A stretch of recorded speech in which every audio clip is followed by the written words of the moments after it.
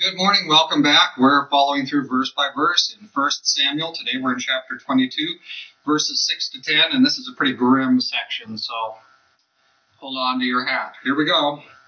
When Saul heard that David and the men who were with him had been discovered, now Saul was staying in Gibeah under a tamarisk tree in Ramah with the spear in his hand and all his servants standing about him. Then Saul said to his servants who stood about him, "Hear now, you Benjamites.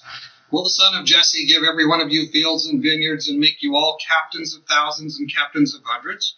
All of you have conspired against me, and there is no one who reveals to me that my son has made a covenant with the son of Jesse, and there is not one of you who is sorry for me, or reveals to me that my son has stirred up my servant against me to lie in wait, as it is this day." Then answered Doeg the Edomite, who was set over the servants of Saul, and said, "I saw the son of Jesse going to Nob, to Ahimelech the son of Ahitub. And he inquired of the Lord for him, and gave him provisions, and gave him the sword of Goliath, the Philistine." Well, the first part here, look, you can see that Saul is unwell. He's mentally unwell. Nobody cares about me. He's sitting there moaning and complaining and saying, nobody tells me my son is in league with David. Well, he's not exactly in league with him, but obviously somebody told him because he knows. You know, many things come to a leader, a king, somebody who's a president or somebody like that.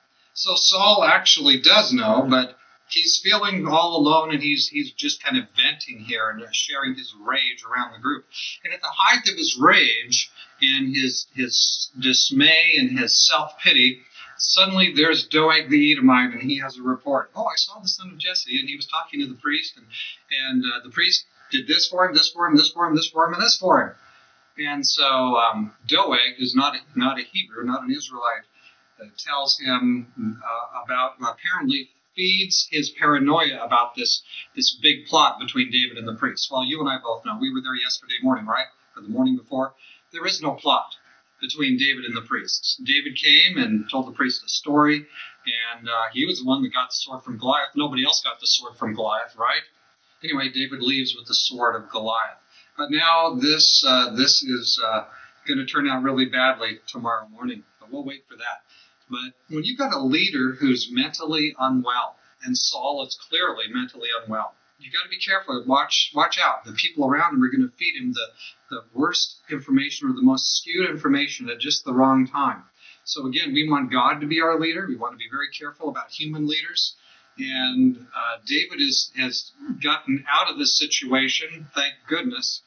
But here are a bunch of people who are still around Saul serving him, and there's going to be a terrible, terrible, terrible event that comes out of this. So what can we say?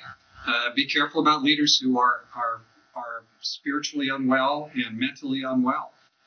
Be very careful there, and let God be our leader, let God be our counselor.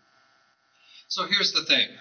If we have a lot of need for help, let's go and take it to God. Let's let God take it from us. God can forgive us. God can heal us. God can help us to think right. We find in Psalm 119, for example, many counsels to us about God's word is the way to heal our mind. Saul's not partaking of any of that right now. Saul is kind of off in his own corner, crying his own tears into his own belly button.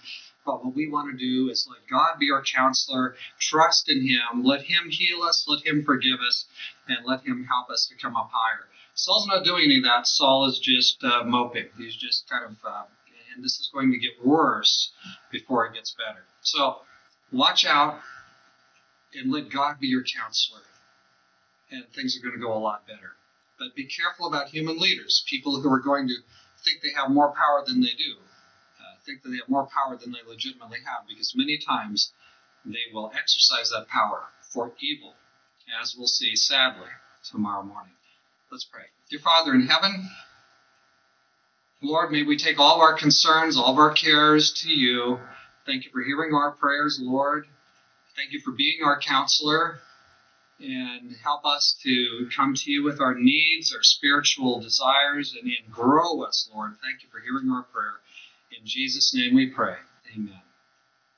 May God be your helper. May God be your listener. May he be your comforter and strengthener.